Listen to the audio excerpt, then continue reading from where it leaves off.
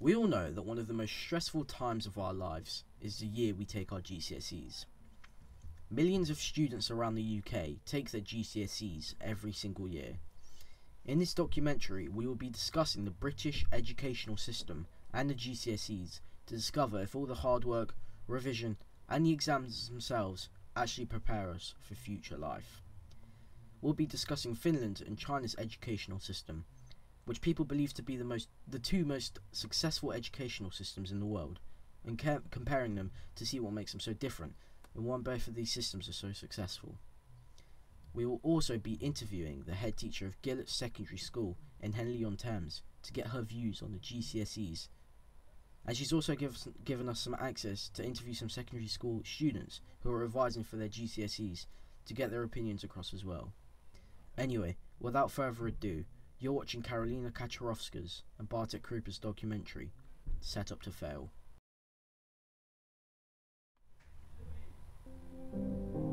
Finland and China both have very successful educational systems, but what some people may not know is that they are completely different. Finnish education is very simple. No league tables, no uniforms, and some of the shortest school days in Europe. The Finnish National Agency of Education state that the main objective of the Finnish educational policy is to offer all citizens equal opportunities to receive education. They believe competition isn't as important as cooperation. They figured out that competition between schools doesn't get kids as far as cooperation between schools. One reason for this is that Finland has no private schools, and teachers are trained to issue their own tests instead of standardised tests. Let's move across the whole world to China.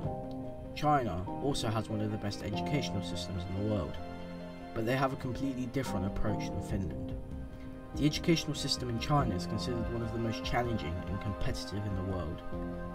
In China, children begin school when they are 7. School usually starts around 7 or 7:30 AM and ends at 4 PM. At primary school they study 3 main subjects: Chinese, Maths and English, although some schools may offer other subjects such as PE, Science, IT, Music and Art. Today Bartek and I are visiting Gillett's, a secondary school that's based in Henley-on-Thames. We are first-handedly going to get Catherine Darnton's, the head teachers, and the students' views and opinions on this articles and GCSEs in general.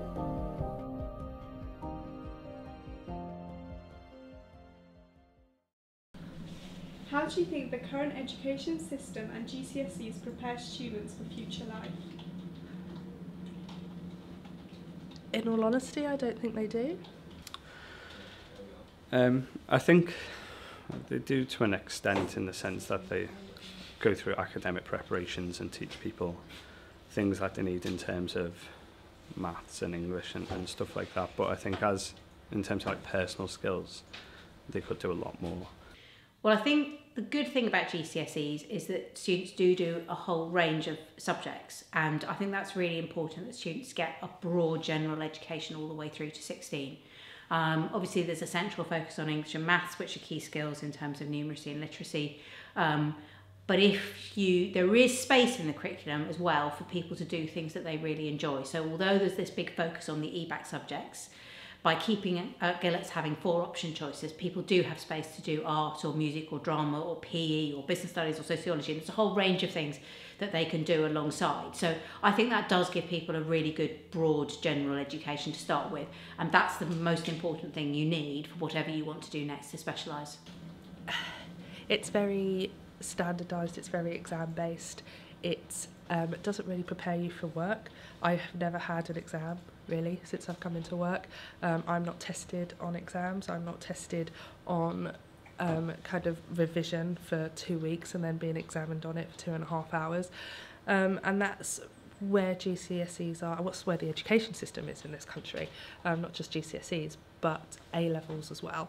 And that's what the typical and the traditional exam education system is. It's all about examining you and testing you, but that's not setting you up for life. And I don't think anybody, children or adults, should be tested and monitored on their ability to revise, because what's important is their ability to hit deadlines, to communicate, to work with people, to do coursework, to do assignments. It's not about sitting in an exam room for 2.5 hours. There's very little personal development that goes on. It's more exam driven, trying to train people up in order to get a better grade at the end of the day. Do you think GCSEs are a fair way of assessing students, or do you think it should be more of a mix of exams and coursework? I think most teachers think that it's fairer on students to have a mixture of forms of assessment. And in fact, that's really how it's been since the GCSEs were invented in 1988. I don't think it should be exams at all. The way it's gone at the moment, it's more exams. So A-levels especially and GCSEs, we've gone from 50-50 examinations, coursework, to now 70 exams, 30% coursework, which I think has just gone backwards. It's the wrong way. A mix is better, personally. I think people learn in different ways, and knowledge shouldn't just be tested in a test as like a memory test to see what you can remember. I think having a chance to apply it through doing coursework shows that you do understand it and you can use it, rather than you can just remember a process of how to replicate it. I think probably the 100% exam isn't right, and there's a balance would be better. But the balance should be driven by what it is that you want to assess. So it might be the case that in maths, the most important thing is to assess it through exams. But if you're assessing PE, it seems really sensible that practical assessments form the majority of it, because that's what the qualification needs. So the phrase we would use for that in teacher speak is authentic assessment. So it's assessment that matches the skills that you want pupils to develop. So if you want to know what skills you assess, you know what skills you want to assess, you then choose the assessment that most authentically allows you to do that. Do you think that the Education Board could do anything else to make students more prepared for future lives? Take away exams. Not all exams. Sometimes you need an exam, you need a test to do your driving lessons and stuff like that. So you need to have some kind of ability to sit in a room and do an exam and be tested. I think they could just bring in more time spent focusing on the actual student as a person, rather than just a number within the school. Would make a big difference. Like having someone who actually listens to them and gets to know them, I think makes a big difference to not just how they grow, but how they perform in school as well. I think if they feel like they're actually cared about, that makes a big difference to how the sort of effort that they put into it. It was interesting. I was talking to someone in my classes a couple of weeks ago, and they were really interested in things about how money works and how interest rates work and how banks work. And they were saying it would be good if we could have more things like that in the curriculum. I think it's quite a difficult balance, because some students are interested in that when they're younger, but other students just find that like something that's so far away that they can't think about it.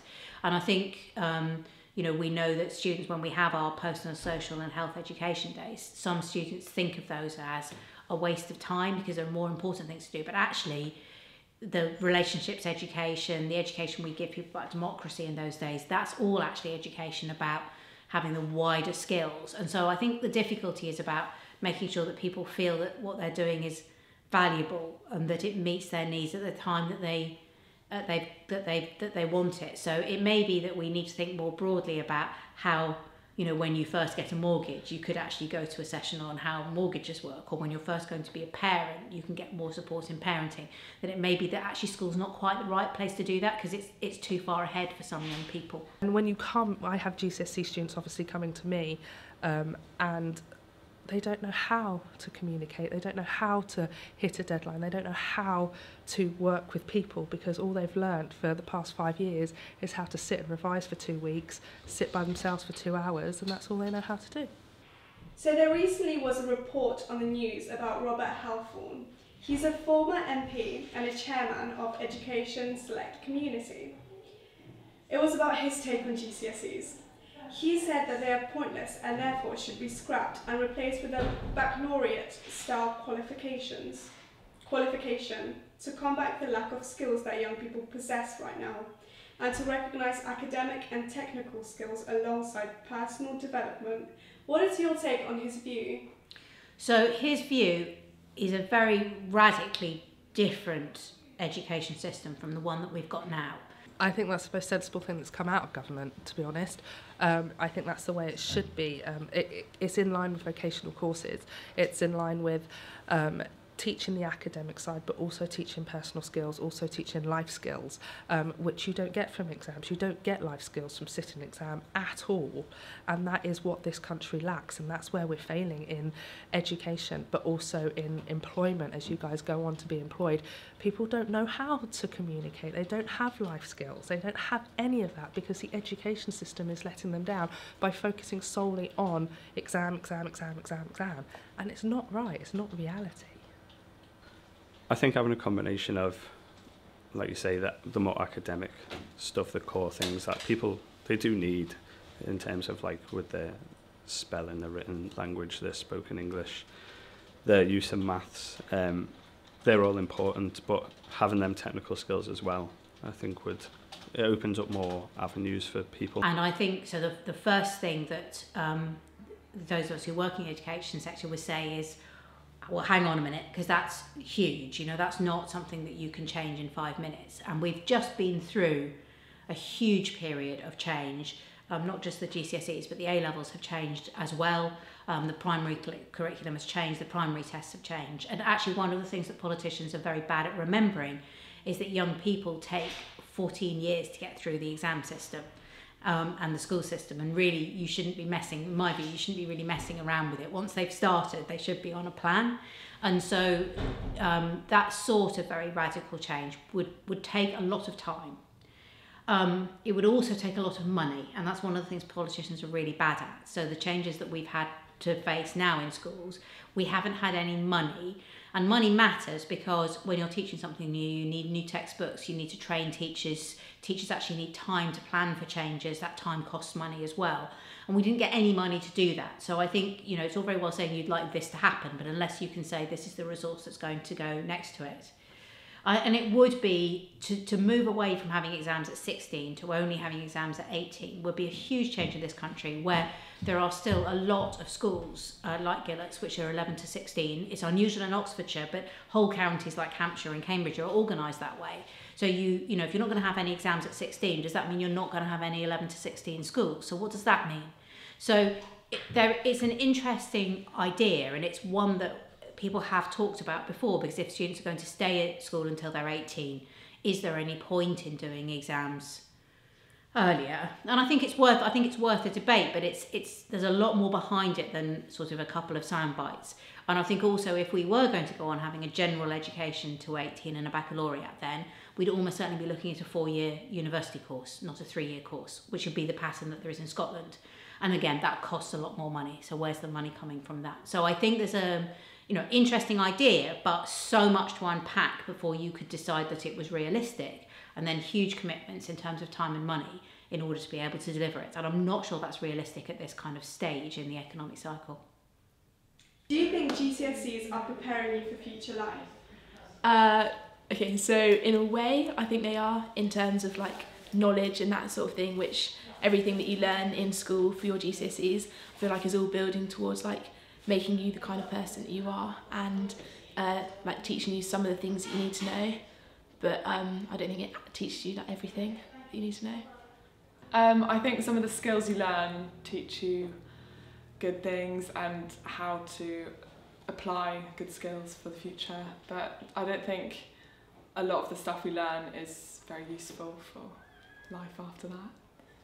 Yeah, in the short term, I think they'll help with A-levels and uni and stuff, but I reckon once you get to a job, they won't care as much about your GCSEs and stuff. Yeah. What do you think could be done to prepare you more for future life?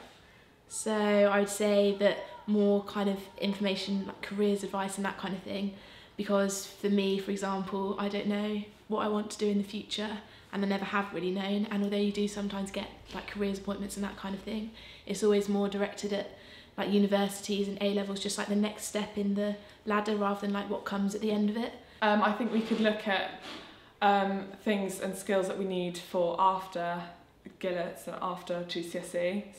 So like how to get a job, more interview skills, things like that, and just career advice.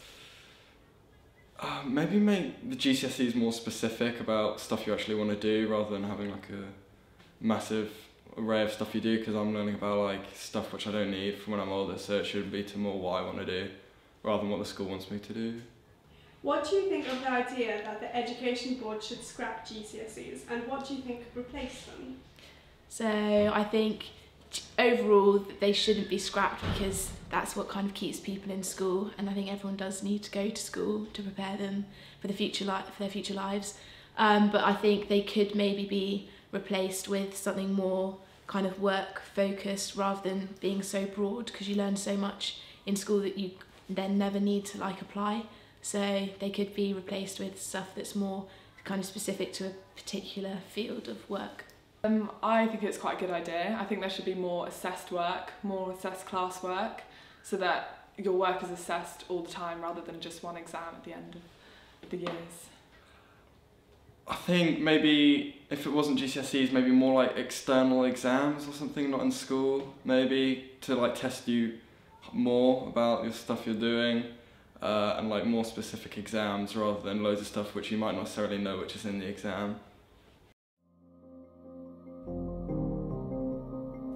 This was a Henley-on-Thames documentary by Karolina Kaczorowska and Bartek Krypa.